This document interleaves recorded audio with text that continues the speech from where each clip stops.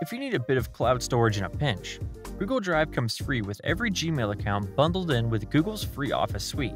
While it's a useful tool for sharing files and documents, anyone with your email address can do so. If someone is sharing files with you and you want it to stop, here's what you can do.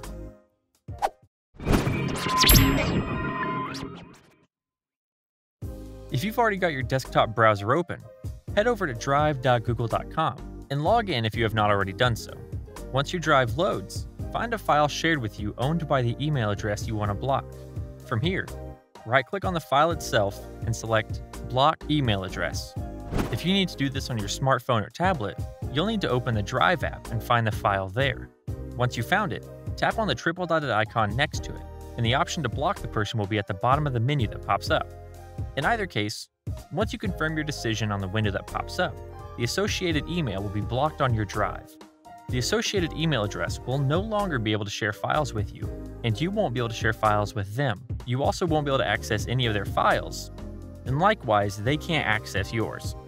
Should you have a change of heart or otherwise need to be able to share files with that person again, you can unblock the person via desktop browser by managing your block list at myaccount.google.com.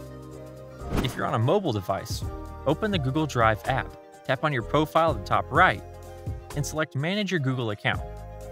Click on People and Sharing tab and select Blocked to manage your account's block list on Google products. Once you found the person's name, select Remove.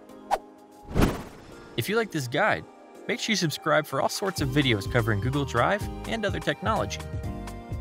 Don't forget to check out one of these videos we think you might enjoy.